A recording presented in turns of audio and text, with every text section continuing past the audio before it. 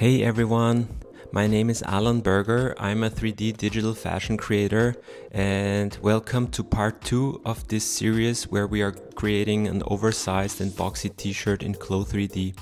If you enjoy this video, please leave a like and subscribe and also hit the bell. And if you find the time, check out my new Patreon where I share further details and tips and tricks around the creation in CLO 3D and 3D in general. So without further ado, let's get started with the collar and neckline for this t-shirt. So the next step in this process is to create a neckline for this t-shirt, and I'm noticing that my neckline here is a bit too wide up for my preference, so I'm gonna make a little adjustment and fine-tune this by moving this point of the pattern a bit down. We're just gonna pull it a bit downwards here and see how it goes. We're also going to adjust the neckline here and make it a bit rounder again. Okay, let's see how it looks.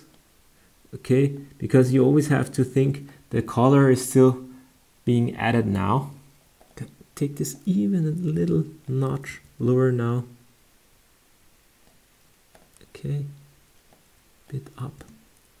Okay, I think that looks quite nice. We can always readjust it later, but it's good to make the first initial adjustments already now. And now we are going to select our neckline as well as our other side of the neckline and then the back side of the neckline and see how long the total length is, which in our case is 57.91 centimeters. And therefore we are going to create the neckline pattern piece now. We said 57 point.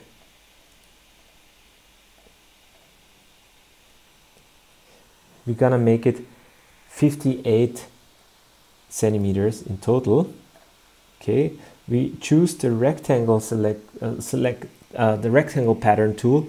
Click again into 2D pattern window. We make it 580 millimeters, and for the height, one side,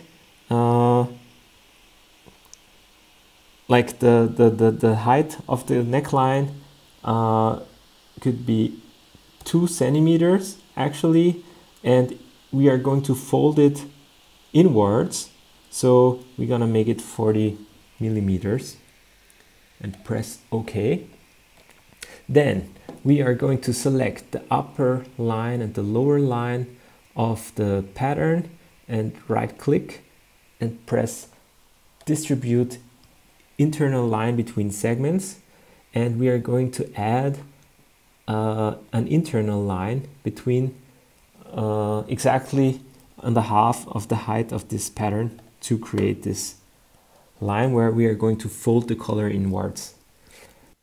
Okay, as a next step, we are going to sew this neckline onto the front and back bodice pieces, and therefore we are going to choose the M&N free sewing tool.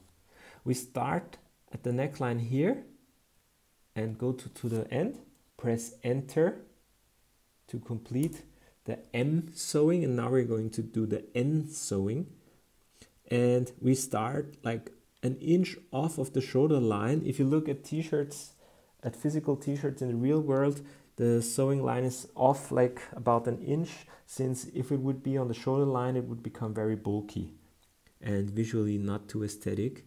So we start here, then we click here, and then we continue on the front side.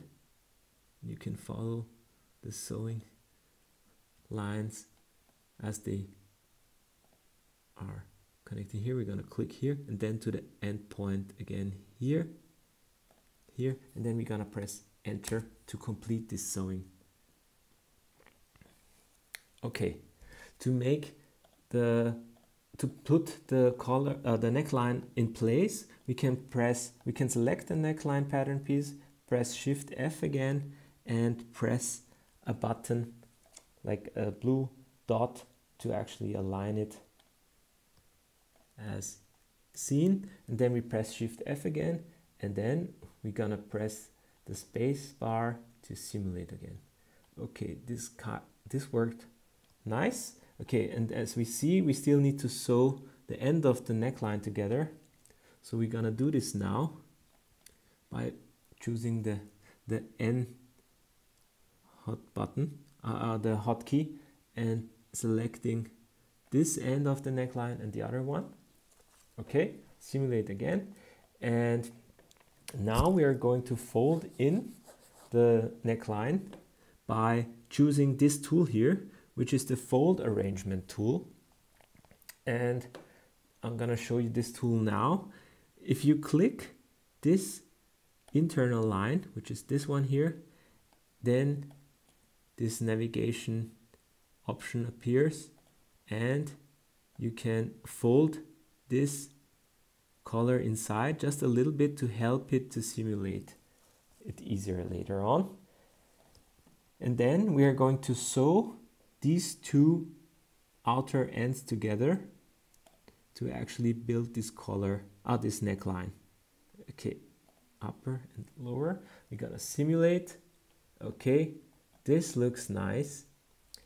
And now, as a next step, we are going to shrink the size a bit, since the necklines of physical t-shirts are usually between 80 to 95% of the total length of the front and back bodice pieces. So let's start by doing let's do 92%.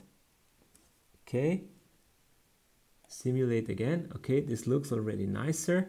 As an additional improvement, visual improvement, we are going to select the internal line, and we choose fold rendering on, and we lower the angle to 25, and we simulate again. Okay, this didn't show much of a difference in this case, but there is still a difference if you have a detailed look at it later on in the renderings. Maybe I can show it to you later again. And we still add like an improvement by lowering the particle distance of the neckline to 5, which makes the mesh density higher of the neckline versus to the body pieces, as you can see here by showing the wireframe. Then we press simulate again, and now we can see the difference already. Okay, I'm gonna try to check if I can show again how it looks without the fold rendering. Okay, now we see the fold rendering better. Here with fold rendering it looks a bit cleaner.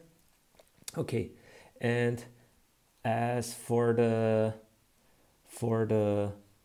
seam lines here, we are going to set the sewing line types to turned, since this also makes this part here a bit smoother. Okay, so that's it for the neckline for now. We can still do a little bit of an adjustment to the neckline by setting the collision thickness of the neckline from the default from 2.5 mil to 0. Let's see how that goes. Okay, that's too much. Okay, let's go back to 1 mil.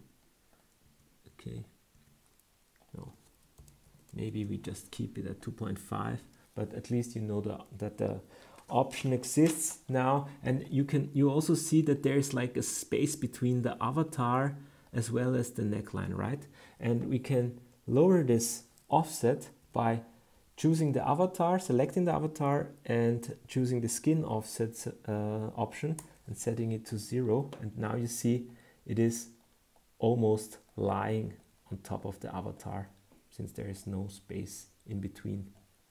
Okay, and to make the neckline even a bit nicer, we could also work with steaming, which you can find, where is it now? Here, I thought it moved somewhere, but it's still here.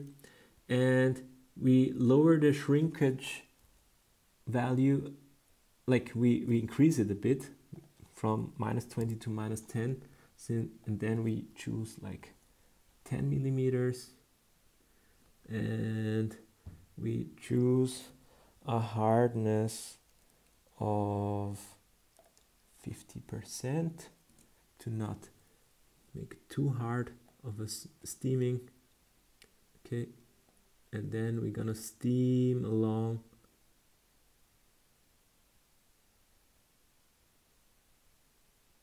the line, the internal line, just a bit.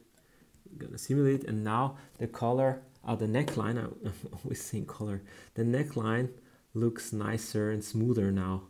As you can see here, looks very nice and smooth. Okay, I'm pretty happy with the first result of the t-shirt. So that's it for the neckline. Congrats if you made it until here. Thanks for watching, and see you in the next chapter, where we are going to focus on finishing the hems of the t-shirt. Bye!